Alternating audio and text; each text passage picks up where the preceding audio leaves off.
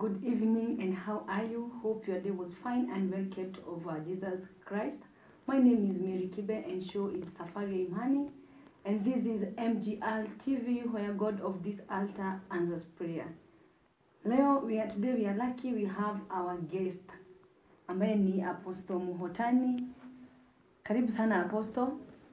He is here with us. Atakuwa akituambia venye challenges zenye amekuwa akipitia, because sometimes we all know pastor, watu wako na mwito, we have great destinies, but we end up giving up because of challenges we go through, because of the struggles. Mtu ana end up ku give up ana abort ile destiny yako nayo because of such thing.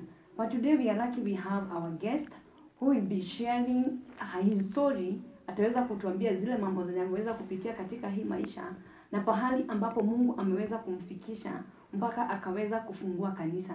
Karibu sana Apostle. Asante Mary. You look so good. Thank you Mary. You look so amazing. Thank you, may God bless you. I think utani hook up na your designer. I will. Lazima nimtembelee ndio nione vile tutafanya. Thank you. Welcome sana. Yes, so good evening viewers. My name is Apostle George Muhotani. Naitwa Apostle George Muhotani. Number one, Mary, Muhotani is not my name. Watu wengi wananijua kama Muhotani, lakini mama yangu aliponizaa aliniita George Thairo Kinyanjui. George Thairo Kinyanjui. Na Muhotani ilikuja ikatoka wapi? Muhotani baadaye Mungu alinipea kipawa cha uimbaji. Nimerekodi nyimbo ambazo naona leo kama hatutakuwa na time, lakini next time tutaweza kusicheza. 1986 nikaenda nikaimba wimbo. Moja ya zile nyimbo ilikuwa inaongea de Muhotani. Watu wakaanza kuniita Muhotani. Then 1997 nikaweza kwenda studio. Nikaweza kufungua kanisa. Nilipofungua kanisa nikaordiniwa kuwa pastor. Sasa watu wakaanza kuniita Pastor Muhotani. Sasa hiyo ndio ile jina linajulikana. Hata mama yangu wakati alikuwa hai, asipokuja aulize Muhotani, akiuliza kwa Thairo niko.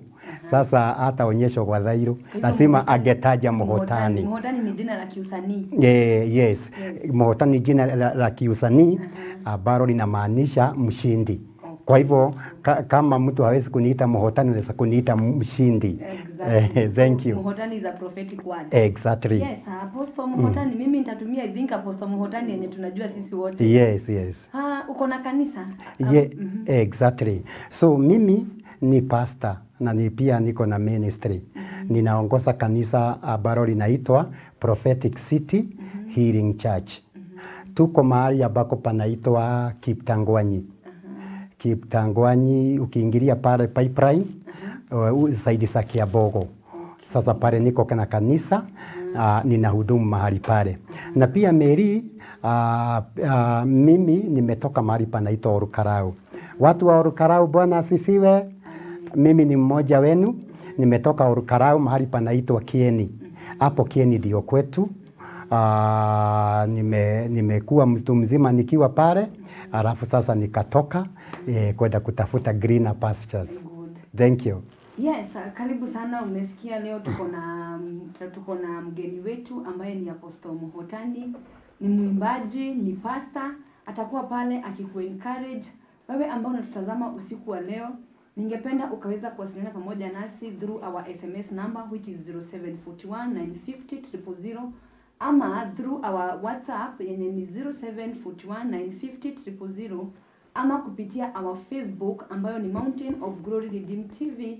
Also you can watch us through our YouTube channel ambayo ni Mountain of Glory Redeemed TV. Kaa pale, weza kuuliza maswali ambaye atakuwa anashare story yake, challenges zenye ameweza kupitia na mpaka Mungu akaweza kumsimamisha. Wewe ambaye unaweza kutazama usiku wa leo, uko mahali pa ku give up. Apostle Najua saizi kuna mtu mwenye ako karibu ku give up juu ya hii maisha kwa sababu ya zile challenges zenye anapitia. Mwingine analala njaa, mwingine anapitia hali ngumu mpaka anauliza, Mungu kweli tu aliweza kunena juu ya maisha yangu? Tunamwambia asiweze kutoka mahali pale, akaweza kututazama. And I know your story is so encouraging and so powerful. Na itaweza kutu encourage na kutufunza usiku wa leo. Niulize Apostle, umeweza kutuambia wewe ni pastor. Ulipokuwa unazaliwa, kuna uliamuka wakati ulikuwa unalelewa katika hali yako ya kukua, uliweza kuona ya kwamba wewe ni pastor, ukasema sasa juu mimi ni pastor sitaweza kuendelea na kanisa, ama huu mwito utaweza kufungua kanisa hapo hapo? Saa zingine unakutanga mtoto saa zenye ni pastor, akisikia kuna ile mwito, kuna venye anaanza kujihusisha na zile mambo za kuhubiri, anaanza kufanya acting, anahubiria watu, anaimba vitu kama hizo. Wewe uliweza kufanya vitu kama hizo ulipokuwa mdogo? Okay. Mimi kuna jambo ningetaka kusema. Number one, mimi nilipata mwito 1983. 1983, I was 13 years old.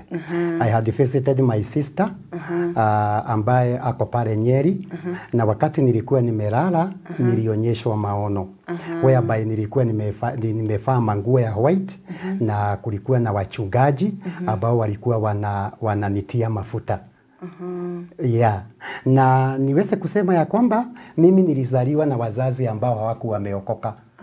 Hawakuwa wameokoka, hawana background ya wokovu. Walikuwa wanasoma hii kanisa tu, walikuwa wanaenda tu waende. Na nataka kusema ya kwamba ni muujiza kwangu kuwa nimeokoka. Kuna jambo lilifanyika Mary, na ningetaka mtazamaji ajue. Na pia hili litakuwa funzo na pia msaada especially kwa youth. I come from a family of 10. Tulizaliwa tukiwa 10. I am the only one ambaye aliweza kufika secondary school. Au wengine walifika 37, wanaenda kazi zingine, kulisha busi, kazi za maid na so on. But as for me, Mungu alitenda muujiza, ikawa napelekwa secondary school. So mimi nilijua hivyo na nikaapa. Nikasema number one, mimi naenda kusoma na nguvu. Kwa sababu mimi ndiye nitashikilia familia. So nikaitwa shule inaitwa Kaba High School. Iko upande wa Darago kule juu mahali panaitwa Pesi. 1988. 1988, yes. 88 nilikuwa form 2, 87 nilikuwa form 1. So nikafika pale. Yes. Na mwito ulipata 97? Mwito 83 nikiwa standard 5. Ni kurudisha nyuma kidogo before tuende pale high school. Wakati ulisikia ule mwito na ukaona hiyo vision menye uliona ukitiliwa mafuta na watumishi wa Mungu, sasa ulianza sasa kuact kama pastor, ile yenye unajua sasa naweza ota saizi like nimeota niko na gari. Nianze kuamka sasa hata ninatembea kama tajiri. Kuna mambo kama hayo? Wacha niseme ya kwamba number one, ujue sikuwa na background hiyo. Wazazi wangu hawajui wokovu ni nini. In fact, in my village, I don't remember seeing anybody ambaye alikuwa ameokoka anasema hakika nimeokoka, except some few Wakorinos there. Unaona? So my mother was not saved, my father was not saved. We just went to church, just like that.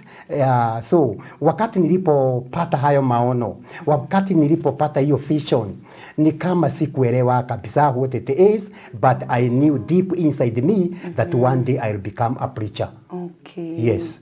Ya sasa turudi, umeenda pale high school. Kwa pale high school, umeingia ukiwa umeokoka, ama huu wakati wenye uliona ule mwito ulikuwa umeokoka? Maono yangu, okay. Na bawani sijaokoka, sababu hata mama yangu, hata baba yangu, hata kanisa yenye nilikuwa ninaenda, hata pastor. Sikuwa na hata pastor akisema Bwana asifiwe. Na ni pastor anatuhubiria. Hata baba yangu ndiye alikuwa chairman. Baba yangu. Na baba yangu alikuwa anafuta tobacco ile ya nini? So baba yangu alikuwa anabeba hiyo kitu ya kuweka tobacco kwa nini? Kwa mfuko. Alafu akona kakofia, alafu akona mkwaju. Anakuja pale nyuma kwa mlango, anaweka hiyo mkwaju hapo na nini na kakofia na koti hapo. Unaona? Akimaliza kutangaza, unajua yeye ndiye chairman wa church, anatoka anaenda alafu wazee wawili matatu wanamfuata na huko waende wakapewe tubako na baba ya na wako kwa kanisa. Exactly. So wametoka break. Sasa ndio unaona nikikuambia ya kwamba hakukuwa wokovu, hata pastor hajaokoka. Tunaenda tu kanisa tu, tuende tu kurukaruka tu alafu tuende nyumbani. Ni kutimiza neno. Exactly. Now it is around that time Mungu Bwana akanitokezea, nikaona vision, nikaona makuhani wamevaa maguo ya white, hata mimi nimefarishwa, wakani anoint. Sasa hiyo ndio nilijua ya kwamba I am called. So I was just waiting for that time, but I did not know how to wait for it. I did not know how to conduct myself. So sijaokoka, so niliendelea tu na maisha ya kawaida. Haya. Tumeenda high school. Sasa wakati wenye ulifika high school, because during our times, ukiona sasa uko na kama ile mwito, kuna venye most of the time tulikuwa kwa CU, ICS, vitu kama hizo, wewe ni mtoto mzuri, uko hapo. Ulikuwa unafanya aje? Uliingia kwa CU ama? Number one, I could not. Because number one, I am not saved. I have no any Christian background in me. Unaona? So I just went there. But I carried a very big dream. Unaona? Ninabeba familia yetu. I am the only person, child of my mother, ambaye amefanikiwa kuingia secondary school. Lakini so umeenda pale shule, usome ndio uende uwasaidie, lakini si juu ya mtu. Pale mimi nimeenda kusoma na ninataka kusoma. But something happened. In the year 1988, katika shule yetu kulikuja kijana. Huyo kijana alikuwa ametoka shule inaitwa Kamuiro Boys. Kamuiro Boys is in Kirinyaga. His name was Chomba. Okay, I don't know kama anaishi ama, because it is 35 years from now. Unaona? Kamuiro kama ako na mtu watu wa Kirinyaga watu wa Kirinyaga wakiona. Ni wa Kamuiro Boys. Oh, Kamuiro Boys. Yeah, alikuwa anaitwa Chomba. Sasa tunasalimia watu wa Kirinyaga, watu wa Kamuiro Boys. Exactly. So Chomba alipoingia pale, kitu ya kwanza alitengeneza friend yake ni mimi. Okay. I did not know why. I was being favored by this new boy, so he was good na nilimpenda. Unaona? But within a very short time, akaanza kuigiza kitu ndani yangu. Na diposa ningetaka kuongea na vijana siku ya leo, na vijana mtege masikio, na hii itawasaidia. Because there is something we call peer pressure, Mary. This peer pressure has destroyed the destiny of so many young people. True. Peer pressure. Mama yako, baba yako alikulea, akakuonyesha njia ndio hii. Ukifanya hivi utaona haya. Amekulea akikuonyesha tabia mzuri. Then all of a sudden somebody appears in your life. Unaona? Anaanza kukubadilisha. Unaona? Ilienda namna hii. One day, I realized that I was very poor in mathematics. Very poor in mathematics. And so I discussed with my friend Shoba. I told Shoba, now you see, I'm very poor in mathematics and I don't know what I will do because I want to improve and so on. I have a big vision and so on. Shoba akaniambia, uimprove kwa mathematics? Yes, ndio nataka. Akaniambia, bas, nataka kukusaidia. At that time, yes. At that time, the minister for education was George Saitoti, the professor of mathematics. Sure. I said I want to be professor.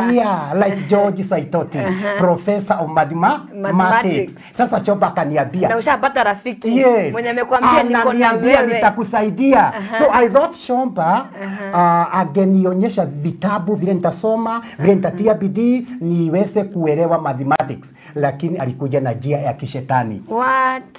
Shomba aliniambia hivi.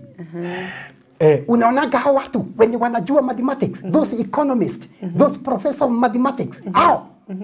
Unajua siri yao ni nini? Siri yao ni nini?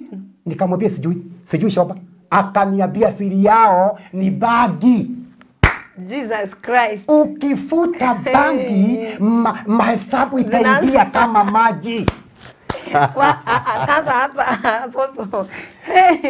Unaona? Nikamwambia sasa hapa apostle kidogo tu. Amekwambia hao watu wanapitanga ni juu ya bangi. Wewe ulichukulia aje? Number one ni kama niliona kama ana ukweli. Haujai vuta bangi for one ama umeshavuta hapo awali? Sijawahi vuta bangi, in fact sijawahi iona. Unaona? Alafu sasa huyu jamaa vile ako Fred ananiletea tu biscuit kutoka kwa nini, ananiletea matunda ya Kirinyaga. And I'm very sure walikuwa matajiri kuliko nyinyi. Hizi ndio wanaleta tu vitu vizuri na so on. Nikakubali. Akaniambia nao, nikamwambia sasa nikifuta bangi mahesabu itaingia. Akaniambia ndio. Ukasema leta. Nikasema basi. Leta hata saa hii. Haya, akaniambia sasa tutafanya hivi. Bangi inatakaga hivi. Kabla mwalimu wa mahesabu aingie, unakibia unafuta. Unaona? So tulingojea. Akaniambia hata bangi niko nayo, huyu usiwe na shida. Sasa ako na bangi. Tukakibia Uraino haraka. Before hesabu ziingie. Exactly.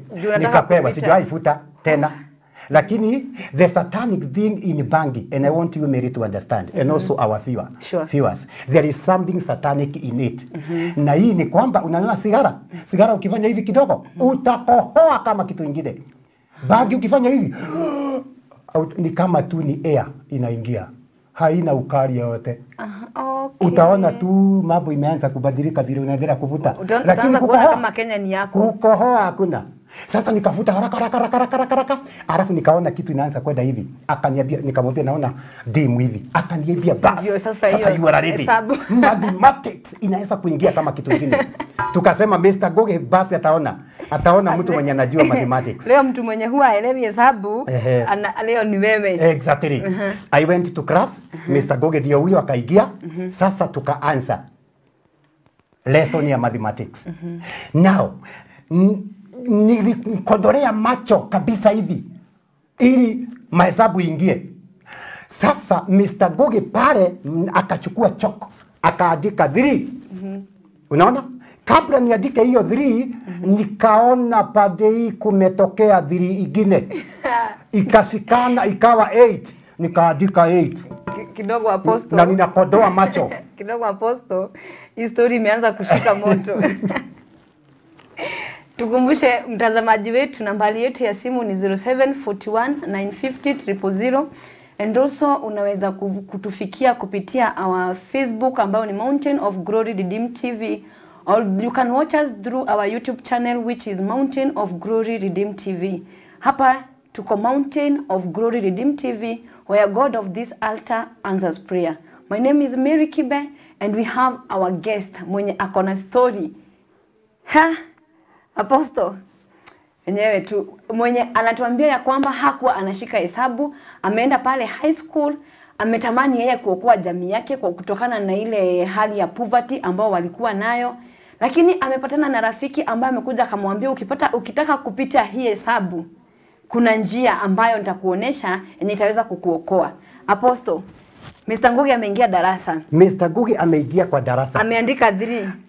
Ameandika pale 3. 3 naona pade hii kumetokea 3 ingine yenye imekaa hivi. Unaona? Sasa ikishikana zote 2 2 naona ni 8 mimi.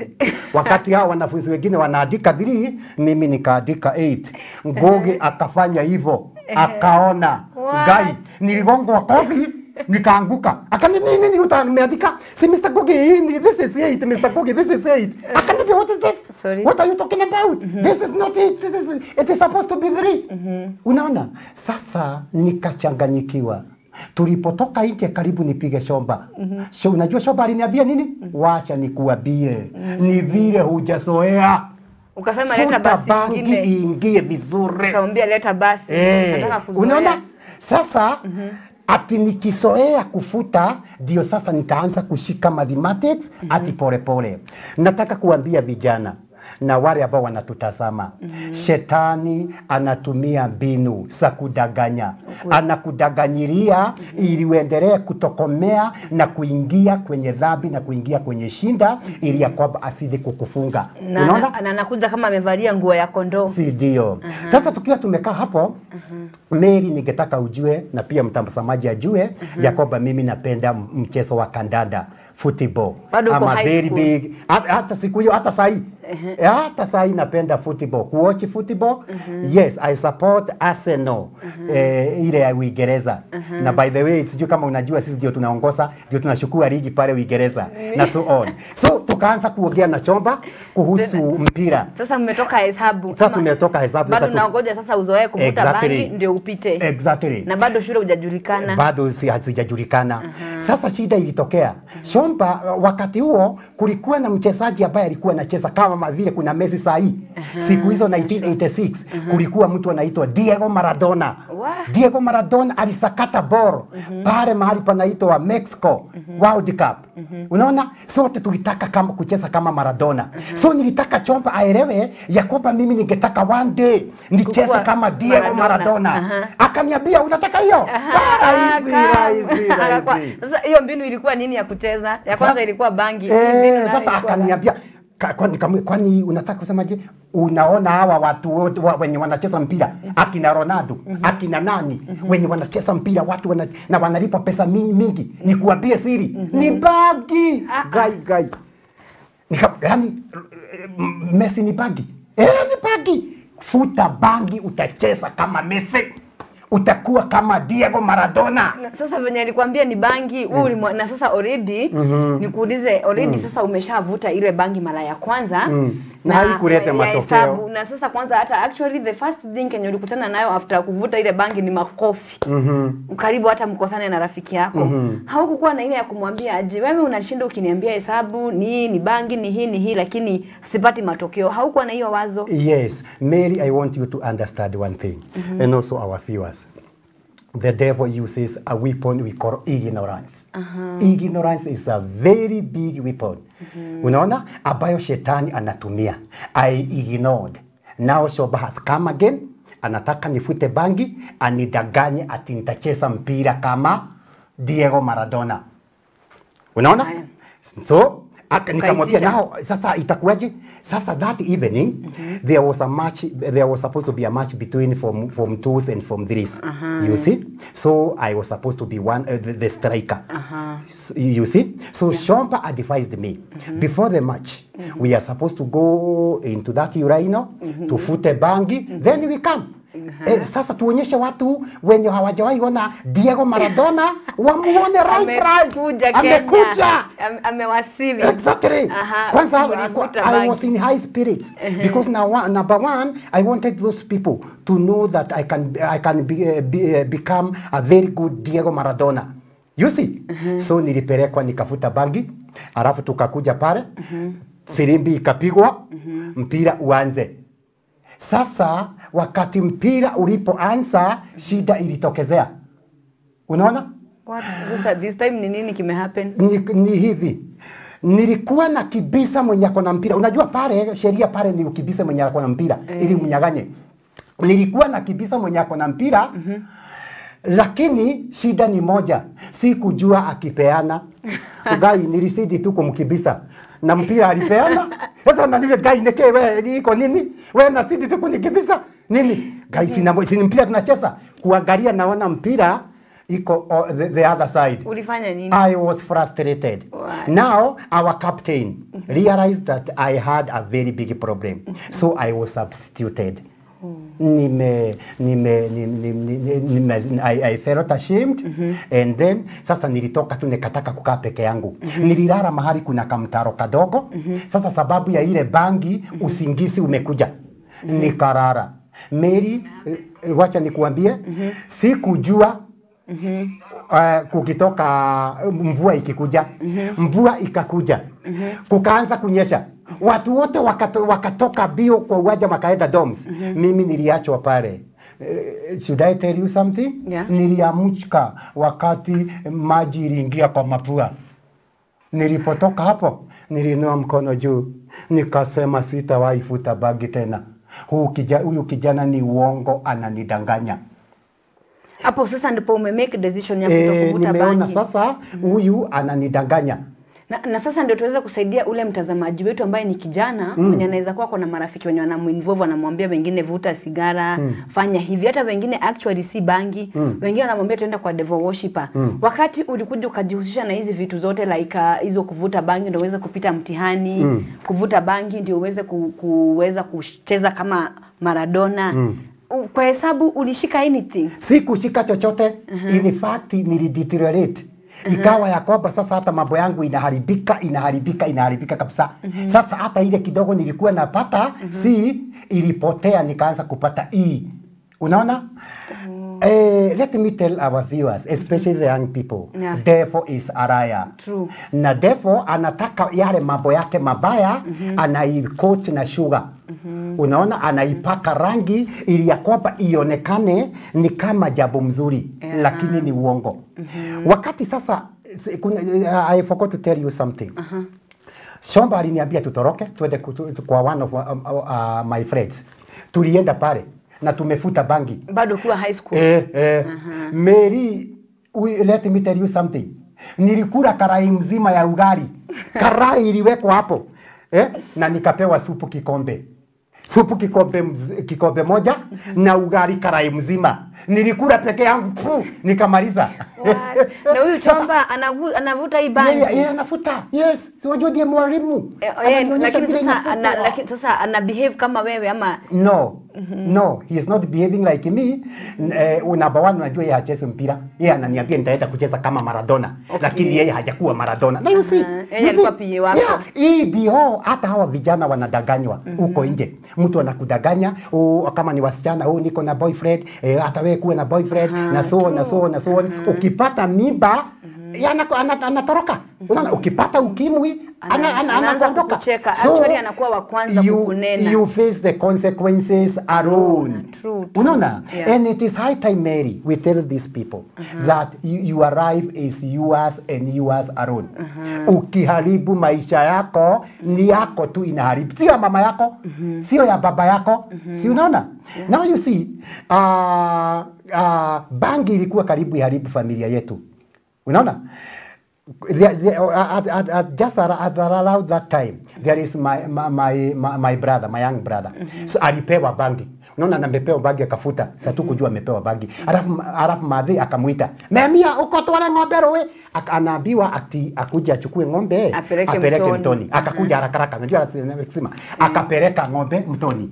Alipofika mtoni, my brother alitaka aliona kwanza swim kidogo. Akaingia swim. Before kidogo Apostle, before sasa na mwelekezo wangu ananiambia time tunahitaji kwanza kwenda kwa break ndio tuweze kurudi tusikie Memia after kupeleka ng'ombe mtoni ama ni yeye alikunywa maji yote kama unakula ugali karai mzima si labda na yeye Memia alikunywa maji yote ya ng'ombe. Na unaona pia hata mimi ni pastor na yeye ni pastor siku hizi. Yeye alikuja akakuwa pastor. Tuliokolewa. Ni kuweza kuambia mtazamaji wetu usiku wa leo ya kwamba unaweza kuwa uko mahali pale umepitia hali ngumu, umevuta bangi, wengine hata ni wasichana Apostle wameweza hata kupitia maybe hali za abortion out of peer pressure. Don't give up. Na usikae hapo chini tu ukaweza kulia ukisemanga sasa mimi maisha yangu imeweza kuisha. There is a second chance in this life because we have God who is so loving and who is so caring. He gave me a second chance. True. I am what I am today because of God. True. Yes. Tukirejea tutaweza kujua Apostle Muhotani aliweza kuokoka aje after kupitia hizi hali zote za kuvuta bangi, aliweza kuokoka aje na sasa leo yeye ni pastor na pia tumesikia pia kuna brother ambaye pia aliweza kupitia hali ya uvutaji wa bangi na pia hata siku ya leo ni pastor. Yes. Usiweze kuondoka, keep locked. Welcome back to our show Safari ya Imani. Tuko na Apostle Muhotani and hapa ni Mountain of Glory TV where God of this altar answers prayer. Apostle, Memia amepeleka ng'ombe mtoni akiwa amevuta bangi. Kama amevuta bangi. Yeye alienda kufanya ile kitu yenye ulikuwa umefanya na pale kwa rafiki. Alikunywa maji ya ng'ombe ama nini ama alikamua hata aliamua kukamua ng'ombe. Okay. So this is what happened. My brother alipeleka ng'ombe kama vile mama amemwambia, amefuta bangi, amepewa bangi hapo. Alipofika pale akaona aogere kwanza aswim. Unaona? Alitoa nguo zote. Wanjua sasa kule ni kutoa zote, na kisema zote ni zote, alitoa zote. Hata hakujua kuswim na bakisha hata tu. Hakubakisha hata kagani. So akaswim. So my brother aliposikia sasa, unajua kule kwetu Nyandarua maji ni baridi. So ni kama baridi limuremea, akaona atoke. Sasa my brother alipotoka alisahau nguo. What? Sasa lakini hakusahau ng'ombe. Sasa analete ng'ombe akiwa nui. Hana nguo, analete tu ng'ombe, akiwa hana nguo. Wakikuyu tunasemaga nui. Nui. Sasa analete ng'ombe. Sasa mama yangu alichungulia akiliangalia akiwa bali. Akaona ng'ombe ndio zile sinaletwa. Sasa alikuwa akauliza negerire memia ng'ombe atware ruwe. Riu ng'ombe iroka ciacokio ni nugu. Yaani mpenzi mtazamaji, mtumishi wetu anatuambia ya kwamba wakati mama ya Apostle aliona brother yake amerudi na ng'ombe bila nguo, manake alipoenda kuogelea pale alisahau na nguo akaleta ng'ombe. Mama yake aliweza kusema ya kwamba hati nilipeana ng'ombe zipelekwe na mtu lakini zimerudishwa na nugu. Na nugu, manke. Unaona? Na hakika ukiangalia sasa ni mtu mwenye ako uchi na ni mblack kama Sitaki kuimagine how it hiyo picha. Yeah. Na alilete ng'ombe na akafikisha. Sasa hapo ndio tulikibiria maziwa, akapewa maziwa, ndio aliona ya kwamba ako uchi. Wapi nguo zangu? So nataka kusema nini? Bangi ni kitu mbaya. Shetani ni muongo. Devil is a liar.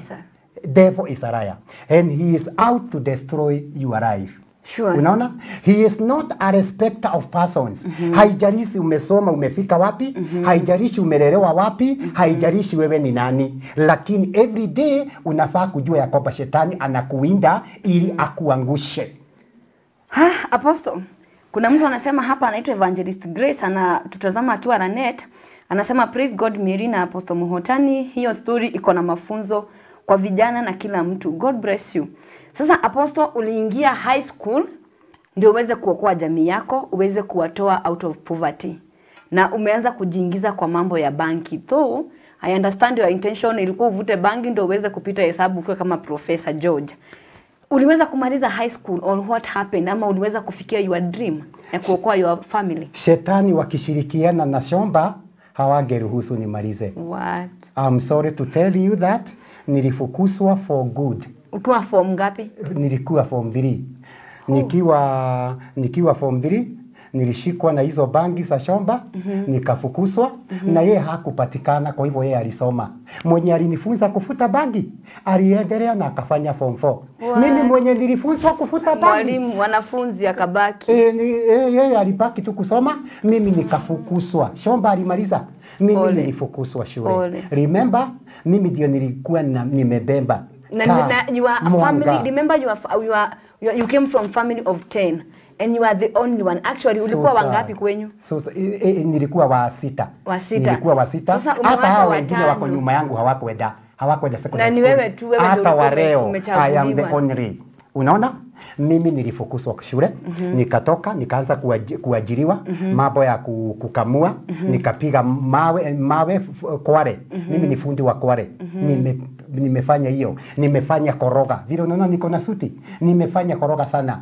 Nikaendelea. Along the way ndio huyo nikaoa. Ndio huyo mimi nilipooa sasa. Na bado umeokoka ama after kufukuzwa shule hauku hata ile bado ile hata dream hauku haukukumbuka ile mission? Hata sikukumbuka. Niliendelea hata nikafukuzwa shule. Nikaendelea na maisha. Mambo nini niko hivi makasi, nikaajiriwa hoteli. Kuna mahali nilikuwa nimeajiriwa hoteli Nairobi, nilikuwa nalipwa 20 bob per day. 20 bob per day. Na kwangu ni kama ilikuwa tu inatosha. Na tukaendelea until one day Mungu akaniita. Nikasikia sauti, Mungu ananiita niokoke. Na nikasema nitaokoka, lakini shida ikatokezea. Kuna muibaji hapa wa Subukia, alikuwa anaitwa Sami Muraya. Huyo alinifanyia madhara baya sana. Kwa sababu wakati ninatayarisha kwenda kuokoka, akatoa wimbo yenye ilikuwa inaibwa mama kiwinya kwa heri bye bye wetu ile nikasema sitaokoka. Kwanza ni dance hiyo kwanza. Yeke. Wokovu baadaye. Wokovu baadaye. Mungu hakuna bali. Nikasema kwanza mama kiwinya. Unaona? Sasa nikaendelea, sauti ya Mungu ndio hii, Muhotani okoka. Unaona? Mara ya pili tena. Mara ya pili. Sasa hii wimbo ni kama inarudi chini. Nikikaribia kuokoka, akatoa ingine. Kukatoka ingine. Omothe dauga leke tumano. Okoro we wito leke diko hono kadike. Ukasema tena wewe sauti ya wokovu kaa kwanza. Exactly. Hizo nyimbo zilitoka 1990. Kwa hivyo mpaka nyimbo kuna venye nyimbo zinaweza kuzuia ukaweza kufikia hatima yako. Shetani atatumia binu zozote ahakikishe ya kwamba amekushika hauokoki.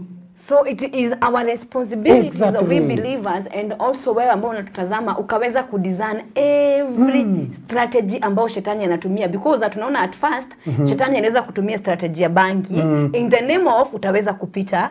Ya pili ni nyimbo. Sasa na wakati ulikuwa unataka sasa unasema acha kwanza ni dance hii. Ulikuwa una dance ukiwa na mentality ya kupata pesa ama ya kufanya aje? Elimu yako ilikuwa nini? Shetani ameweka raha ndani yangu. Nataka hiyo raha. Unajua sasa weekends tulikuwa tunaenda discos na cinema. Hii mambo ya TV ya kukua. Weekend ni masinema, tunaenda kuona sinema. Unaona? Na madisco. Unaona? Sasa hiyo wimbo ndio iko top wakati huo. Unaona? Sasa ilipotoka hiyo leketumano. Unaona? Nikasema siokoki. Hata wewe na Mungu hata mtokano. Kidogo. Nikasema hiyo nimesahau. Nikaendelea. God came again. He called me. I am calling you unto salvation. Nikasema sasa nimesikia nitaokoka. Unaona? Mara sijui ilitokea wapi. Kukatokea mtu kutoka Kongo Zaire. Alikuwa anaitwa Kada Bogman. Akatoka na wimbo ilikuwa inaibwa. Idemoni. Nikasema siokoki. Sasa ni dansi ya. Unaona? Aki ilinisuiria. Nyimbo zilinisuiria. My sister. Na mtu anaweza kuona ni kama rahisi, lakini nikuambie shetani atakujaribu na kile ambacho unapenda sana. Ile kitu ambayo unapenda sana, hiyo ndio shetani atatumia ili kukushika na kukufunga ili usiokoke. Tuko pamoja? Yeah, exactly. Unaona sinema, sababu kulikuwa kunatoka sinema za watu wa Amerika wanatoa sinema every month. Sasa kunatoka sinema naambiwa, unajua ukiokoka huwezi enda sinema.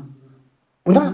Okay. Huwezi enda hata disco. Sasa hiyo ndio kitu yenye ilikuwa inakuhinda usiokoke. Juu unaona sasa usiokoka. Sio nitaashanishwa na hiyo. Utaacha ina wimbo imeshakuja. Na hiyo raha yangu. Mpenzi mtazamaji, nizidi kukukumbusha nambari yetu ya SMS ni 0741950000 and also our Facebook account ni Mountain of Glory Redeemed TV. Or unaweza pia kutuwatcha through Go Live ama pia kupitia YouTube channel ambao ni Mountain of Glory Redeemed TV. Kuna mtu hapa anajiita Muhotani Junior. Anasema Muhotani Junior watching, he's your son. Anasema watching you dad. And I hope Muhotani Junior hautapitia njia ambazo baba yako aliweza kupitia. I know and I understand. Umeshavunja zile hizo foundation umevunja zote kwa jina even through the blood of Jesus Christ and also because you confessed Jesus as your Christ Savior. Sasa Apostle Muhotani, nyimbo zimekuja. Yes. Uliwezaje kuokoka? Sasa hizo nyimbo zote wakati unaamua tu kila wakati kuokoka, uliwezaje sasa kukata kauli ndio useme nimekubali kuokoka na Jesus is my personal savior? Number one, I would like you to understand one thing. That the plan of God, the plan of God must prevail. Number one, all the power belongs to God. Sure. Unaona? Kuna mpango wa Mungu. Na niko na hiyo begu ya Mungu ndani yangu. Na yezi isha. I'm already called. You see. So the devil is just wasting my time there. You see. Now ilifika hivi. Mungu sasa akaninenea. It was December 15, 1994. Kidogo tu Apostle, wakati unasema Mungu alikunenea ama ulikuwa unasikia mwito tuweze kusaidia mtazamaji wetu, ni pastor alikuwa anakuja anakuprichia ama ni neno ilikuwa inaprichiwa, unasikia ni neno inaprichiwa, sasa ndio mtu anakuja anasema okoka, ama ni wewe mwenyewe ulikuwa unasikia sauti? nikisikia sauti ya Mungu, nasikia nimesikia sauti ya Mungu inaniita. Hata kama sitakubali kwenda. Ndani yangu na asho na ile neno. Kuna moto ndani yangu inanichoma na inanionyesha you are doing that. Unaiba mama Kiwinya, unaiba idemoni, lakini it is not satisfying you. Okay. Na sasa ni pastor ana preach, unasikia hivyo ama ni wewe umekaa chini? Unaanza kusikia ile revelation. I was not going to church. Unaona? But the Holy Spirit of God kept the fire burning in me. Ya kwamba what I am doing is not right. He convicted me until December 15. Nikasikia sauti, nikamwambia Mungu na kuomba tu. Sitaokoka saa hii, nataka kuokoka siku ya kuruka mwaka. God preserved me. Siku ikafika. Nilichukua tu koti. Nikatoka tu. This time hakukutolewa wimbo. Kwanza hakuna wimbo kutolewa. Gai agocwo gutire urembo roimire. Hakuna wimbo ilitoka. Unaona? So sasa ni kama nimefunguliwa na Yesu. Nikatoka, unajua nikesha makanisa yote huko ni darama kila mahali. Roho Mtakatifu wa Mungu akaniambia, I am going to lead you mahali unaenda. Okay. Unaona? The Holy Spirit akanipeleka hivi mpaka akaniambia this is the church. Nikaingia pale. The pastor alikuwa anahubiri mambo ya Samson. Samson akamlilia Mungu. Akamwambia give me another chance. Give me another chance. Hallelujah, give me another chance. Hata mimi nikaanza kusema oh my God, give me another chance oh God. You called me my father. And instead of listening to you, I listened to Mama Kiwinya. Instead of listening to you, I listened to Reketumano. Oh God, give me another chance now. Glory be to God. Hallelujah. Unaona? Aki nikaombewa. Unaona? Ile kitu ilinistua, nilikuwa nimefaa tu matabara. Israeli pastor aliona hiki ni kama kichukura. Nilitua mzee mmoja aniombe. Lakini mwenye nimeombewa ni hoka mwenzangu. Nilikuwa hoka River Road Nairobi. Gai, kwani ni masharia? Rudia. Sema Bwana Yesu. Haukuambia masharia mimi hawezi niombea juu nakujua. I knew him. He was a good man. Katika tabia zake zilikuwa hata yeye amefurahi sababu anahubirianga pale niokoke. So nikaokoka. So at that time there was a revival. Kulikuwa na mhubiri anaitwa Pastor Pius Muiru. Machari alinipeleka kwa Pastor Pius Muiru. Pastor Pius Muiru akawa baba yangu. In fact Pastor Pius Muiru ni baba yangu ya kiroho. Sababu nilijoin kanisa yake ikiwa na watu that only. Unaona? Then kulikuwa na kesha Fridays. Ningetaka kumention kesha ya mahali pa kunaitwa Sun Cinema pale Gara.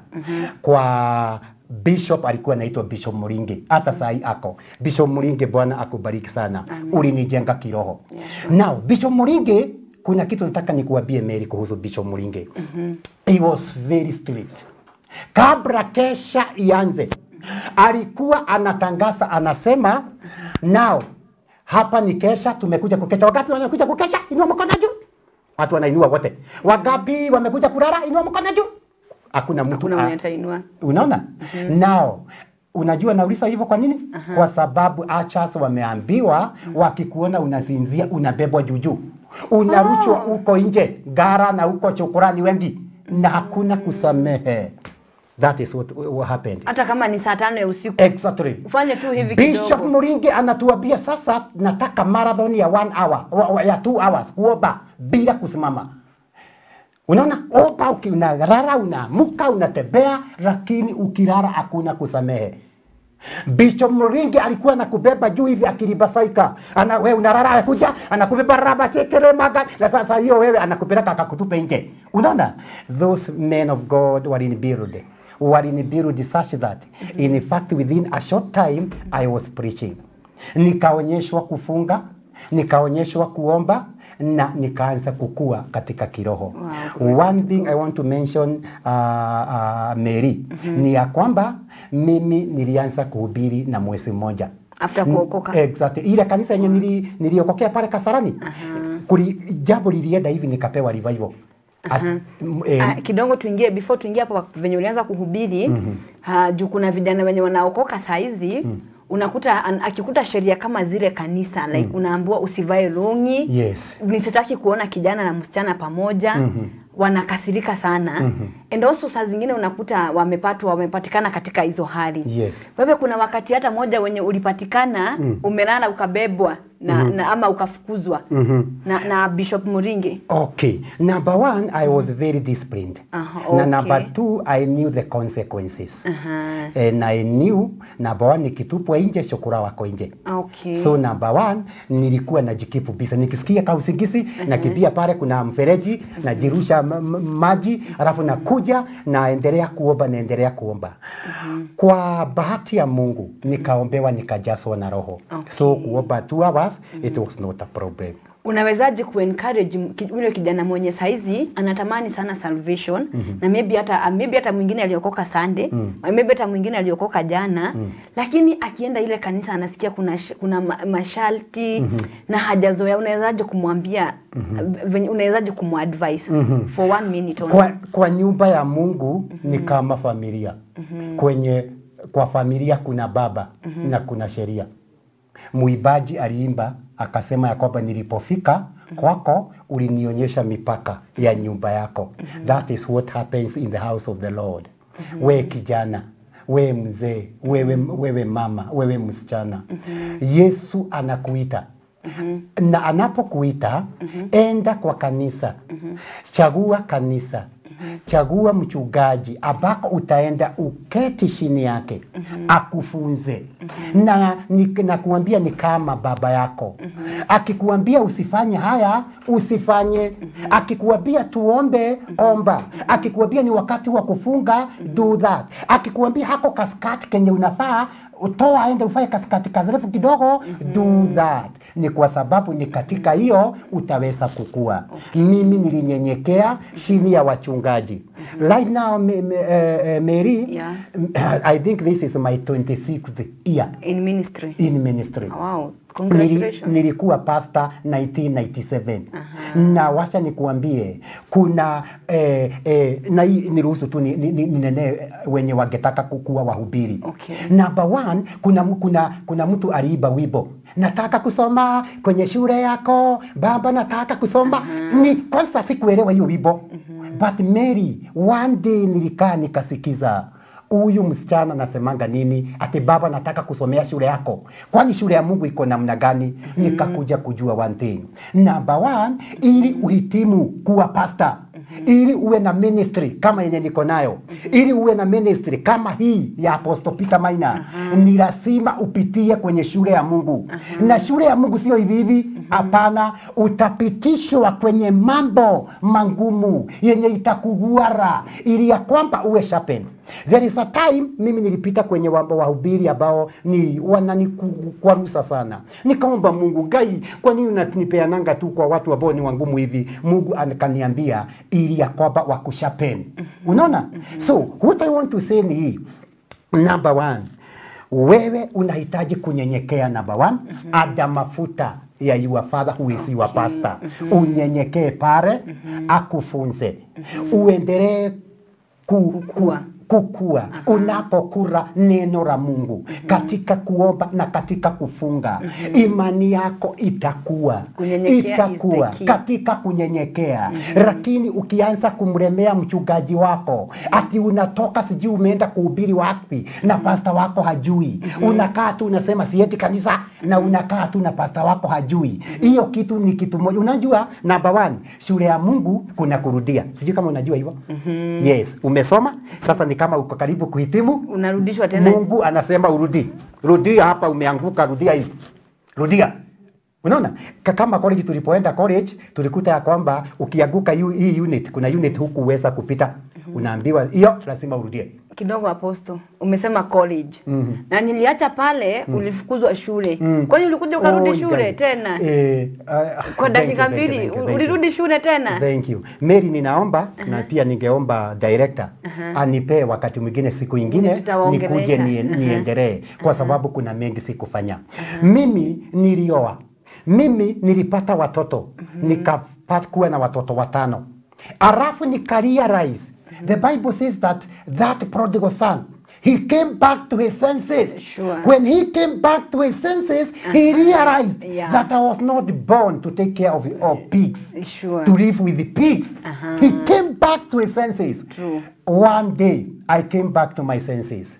nikaona kumbe ni chomba aliniharibu. Mimi sikuzaliwa niwe hivi. Mimi ninafaa kuwa mwalimu. Ninafaa kuwa na degree zangu nimesoma. Should I tell you something? I surprised my wife. I went and told her, my dear, let me tell you, I am going back to school. I am going back to school. I will wear uniform. Mary na watazamaji, mimi nilivaa uniform. Mimi nikaasha bibi na watoto 5, nikarudi shule kusoma. Nilisoma nikasoma, ikafika form 4. I remember Mary, wakati wa kufanya mtihani, wakati tunajitayarisha hapo tuingie kufanya mtihani, wasichana wadogo walikuwa hapo, wakanisegenya, wakaanza kusema ni etige shidwo ne gukata uyu nie ndigo shidwo ne gukata uyu sitashidwo na huyu guka hata ni shida hii mtihani. Nikasikia baya, lakini nikasema mimi lazima hawa warembo lazima na hawakunishida kwa sababu hatuna time. Mimi niliendelea nikafanya form 4. Ukapata grade gani? Form 4 nikapata C+. Wow, congratulations. Nikaenda college. Nikasoma. In short, nilijikuta ya kwamba mimi ni mwalimu. Nikajikuta mimi ni principal. Wow. Sahi hata watazamaji wenye wananiangalia kuna yule anajua mimi ni mwalimu. Unaona? Na sio shule ya kuajiriwa yangu. Nilifungua secondary school zangu mimi. Nikawa mwalimu wa history and CRE. My sister, let me surprise you. Mungu anaweza kukuinua. Once we come back to our senses and we go back to God and we humble before God, unaona? Mungu ana restore ile mambo yote ulipoteza. Nilijikuta nikuambie kitu kimoja na nikastuka. Ati mimi ninaenda kwa class kusomesha form 3 bila kitabu. Bila kitabu. CRE mimi hata history sahi siwezi kuchukua kitabu. Unaona? Nilikuwa nasomesha Agrarian Revolution in Great Britain, in Mesopotamia. Ninaongea juu ya Vasco da Gama. Ukifikiria Vasco da Gama alikuwa guka yangu. Mlikuwa mnaishi na yeye. Wow, Apostle. The story is very very educative. Anajua mtazamaji wetu ameweza kuelimishwa usiku wa leo. Pia kuna mtu ambaye niweze kumtaja anaitwa Lucas, anasema anatutazama na pia anatufuatilia.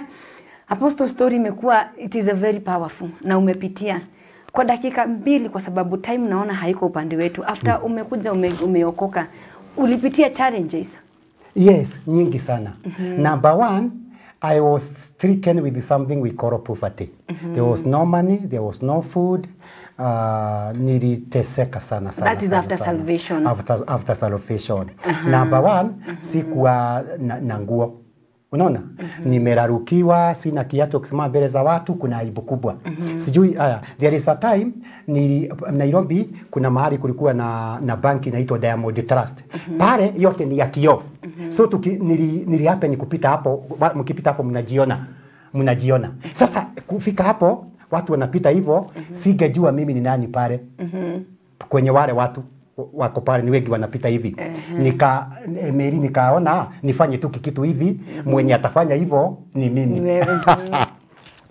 So nikafanya hivyo. Gai mwenye alifanya hivyo pale, nikasema Gai, hata kama mimi ndiye huyo, Gai, hata sijui kama nitawahi kupata bibi vile nimerarukia. Wakati huo sikuwa nimeoa. Unaona? Na nataka nikuambie hivi, poverty ikanipeleka. Hakuna pesa, hakuna chakula, hakuna nini. Siku moja nilivaa kiatu yenye sio namba yangu, namba 5. Sasa inaniuma, na kanisa iko about 5 kilometers away. Na vile nilikuwa ninaenda nikafika mahali nikaona nitoe viatu nibebe. Niliona mshirika mmoja tulikuwa na yeye Ameria. Ukiwa pastor? Ameria. Bado ukiwa pastor? Nikiwa pastor. Uko na ministry yako? Niko na ministry yangu, lakini kiatu siwezi pata. Niko na ministry lakini sina kiatu. Na ilifika mahali ukasema hizi shida zimekuwa mingi, ukasema wacha basi nirudi kwa mama Kiwinya. Niliendelea katika imani.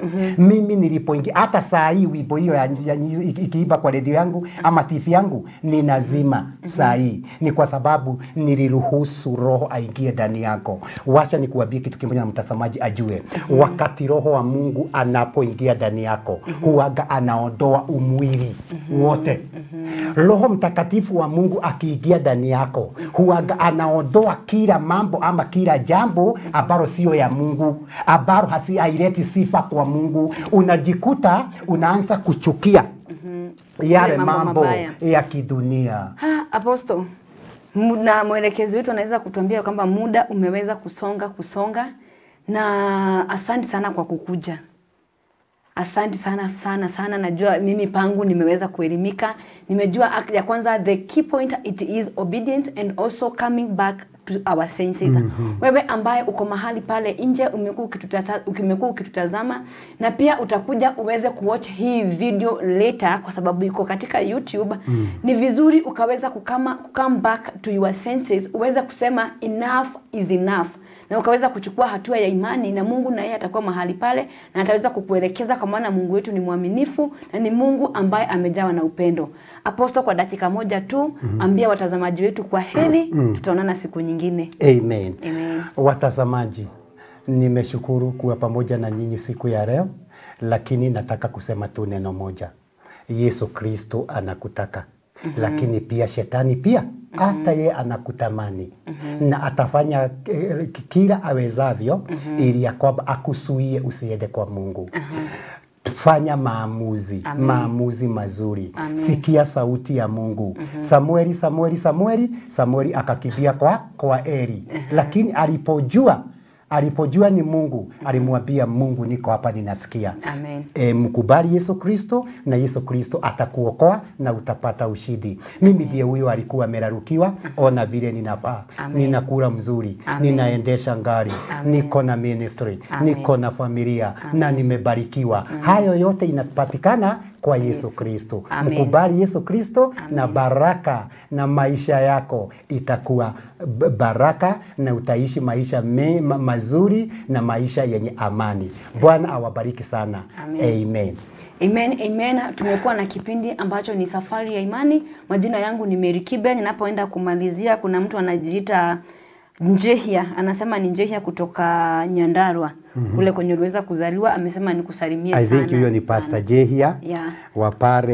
Wapare Sofia, mahali panaitwa Sofia. Thank you so much. Amen. Asante sana. Thank you even for keeping rocked to our show. This is Mountain of Glory TV, where God of this altar answers prayer. See you next Tuesday, the same time, the same hour. May God bless you. Have a blessed night.